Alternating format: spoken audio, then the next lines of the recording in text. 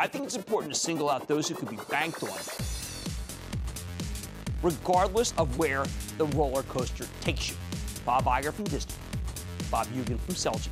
Congratulations for taking your company's stocks to all-time highs today. I think longer-term Facebook is going to own the world. There is no other company that does what Facebook does. It's got the biggest moat of any of the companies that I deal with. I think Yahoo's going to be really good this year. It's been unbelievable since Meyer came to town, although you don't hear anybody else say that besides me. Let's have Home Depot go below 100, and that's when we will do some buying. Anything that is oil or oil-related right now is just being shot. Patience! I'm looking at Lynn Energy. What do you think? Keep looking. Don't buy. Too hard. I think that people want to trade Apple. They trade it like a banshee. They take it up. They take it down.